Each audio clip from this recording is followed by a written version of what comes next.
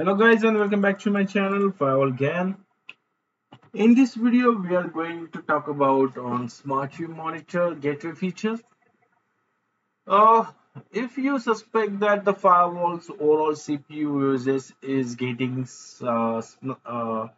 high during the period of intermittent slow performance, or you can see suspicious looking CPU utilization spikes in the firewall history reports of your firewall report or a SmartView Monitor report. So it is critical to catch the firewall in the act, so you can run tools like uh, the CP view on a top to determine what precisely is happening during the whatever the incidents occurred. In a SmartView Monitor GUI, you have a various features which will help you to settle down the things before that is happening. You can uh, have the alerts for those things, have the mails for those things, and within a time you can rectify the things. So let's go back. Let's go to the smart monitor, and from there let's see how this thing works. So guys, if you don't know where the new SmartView Monitor options comes in R81.10 Gaia.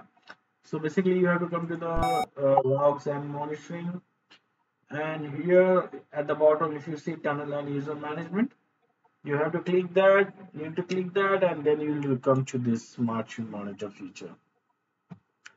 In a SmartView Monitor, when you come to this left side, there's a something called Gateway Status, and you have the very first option, all gateways. We're going to talk about that.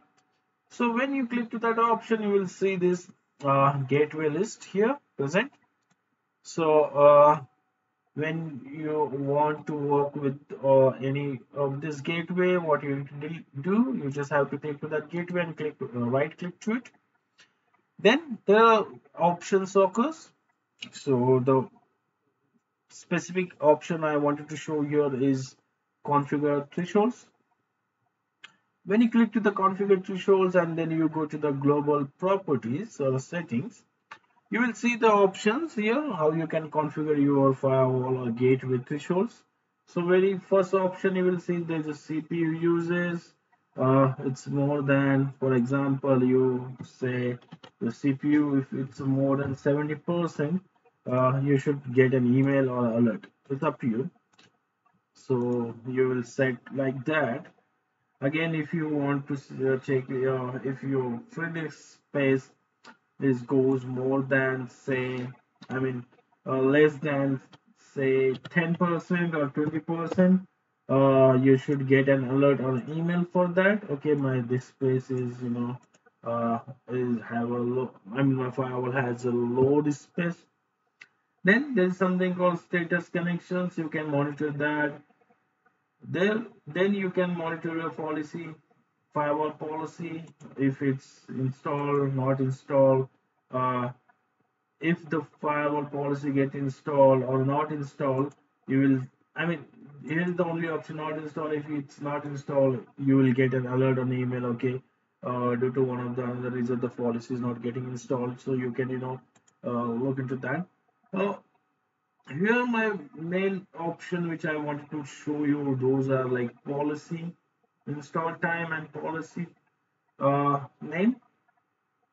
So consider the scenario where a colleague of yours who makes some big security policy change, he installed the policy to the firewall, and then uh, he just left for the lunch and forgot their cell phone on desk, and somehow you are getting a call from the help desk that 10 minutes later after he installed the policy, and the call is concerning about various issues that are occurring, you know so wouldn't it is better or nice to receive an email right before that, letting you that something is in the firewall policy what's got changed recently. So for that, you can utilize these options. For example, firewall policy install time change, firewall policy name change, something like that happens.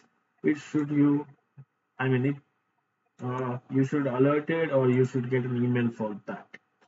So you know that okay, the policy got changed by the colleague, and after that this issue is getting started. Likewise, you have many other options like synchronization state. For example, your cluster state is not synchronizing that time. If you receive an email that okay, right now my cluster state is not synchronized, there may be some issues, right? For the security management server here, so it's benefit for you, right? So there's something called QoS policies. If you are configure the QoS things and you know something is not happening well, you can alert those things. So this is how you can use this global threshold feature settings to manage your gateway well. You know your admin work well. Let me click OK. So that you have a lot of options here. Just right click to this, it will give you the number one option like details on your gateway, what is configured, what versions are there, which kind of version is running, you know, and the policy status and VPN status and everything.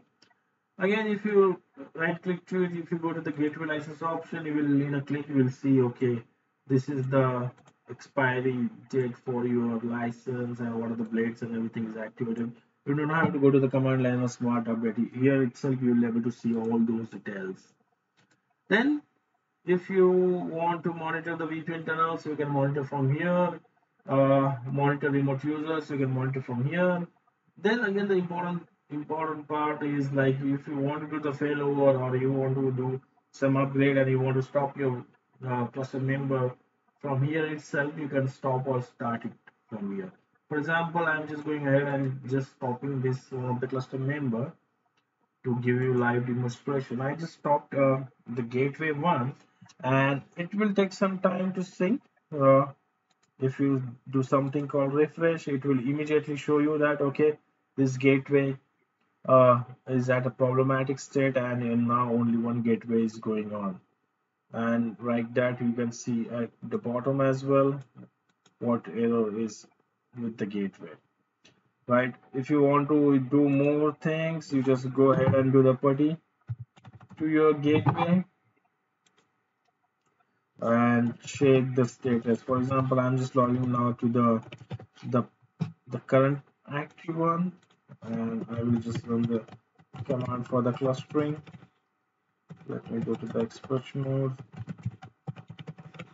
and if you see here, as I'm just going to run the command cpha prop status, and you can see the gateway number one is at lost stage and the another gateway is at active stage, and the failover is occurred, right? Now I'm just going ahead and just making that member up, and once I do that, I just have to do the refresh to check the latest status on that. And same you can do it from the CLI perspective. Just go there and run the same command. Now you can see the gateway is at the standby mode, right? The first one. And here also if I do the refresh, it will again come to this stage, okay stage, right? And there is a one more option which is important, which is called properties. So right now you're all seeing these properties here. So if you see there's a cluster excel cluster started something like that, if you don't want these options here, for example, these are the options. So this space, IP address, cluster excel, cluster status and everything. If you don't want anything from this option here, you just have to just come here and say remove and click OK, and that option will get removed from here. So guys, this is how you can utilize the simple feature from the SmartView Monitor blade.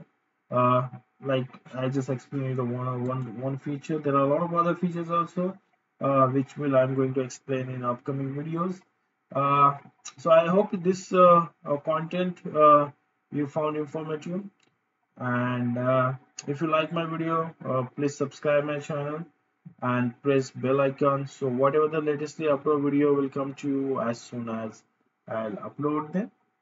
For this video guys, that's it. If you have any queries, any regarding the checkpoint firewall. You just have to just ping me the message or uh, uh, comment box, and I will respond you on that. For this video, guys, thanks for watching this video, and have a wonderful day.